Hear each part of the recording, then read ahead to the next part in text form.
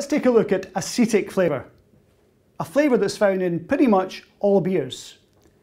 It's caused by acetic acid, a chemical, an acid, produced by yeast during fermentation, but which in high concentration can be originating from contaminant microorganisms, including bacteria and wild yeast. It gives people the impression in beer of a vinegar-like character or a sharpness, a sharp acidity. Now, at low level, that can be quite refreshing. It can make the beer appealing. But at high level, it makes people think the beer has gone off, and it has. And in fact, the alcohol in the beer has been turned into vinegar, making the beer defective. In good, well-produced beer, acetic acid is produced by yeast during the fermentation. And the more the yeast grows and the faster the beer ferments, the higher the level of acetic acid.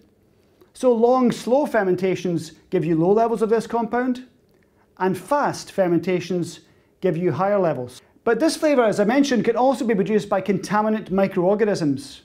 For example, if you have tap beer, beer from keg dispensed through a tap, and that tap is contaminated with microorganisms from poor hygiene control, you'll get growth of acetic acid bacteria or wild yeast such as Brettanomyces. When that happens, the beer changes and becomes more acidic and can put consumers off drinking that beer. Now, to assess the acetic acid, we can do it both on the aroma by taking a short sniff. That short sniff will give us a sharpness to the smell, a little bit like smelling a bottle of vinegar. But you can also evaluate the acidic character by what's called the retronasal technique. In the retronasal technique, we'll hold our nose, take a sample into our mouth, and then breathe down through our nose, like this.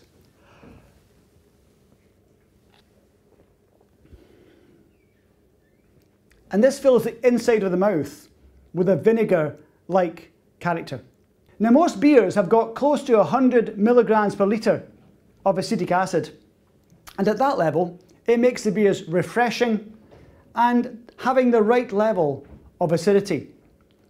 But some beers can go much higher when they're defective, sometimes as much as 200 or 300 milligrams per litre. Now, there are some beers though where the acetic acid is a very important character. For example, Belgian lambic beers, spontaneously fermented beers, contain very high levels of acetic acid. And they're a natural part of the beer flavour, and the lambic would not have the correct flavour without the acetic acid. The more acidic is the beer, in other words, the lower the pH value, the stronger will be the flavour of the acidic character. So this flavour is more pronounced where the beer has a low pH value. So this is a flavour you can control by good attention to hygiene and also by controlling the growth of your yeast during the fermentation. An important flavour to control and an important flavour to learn how to taste.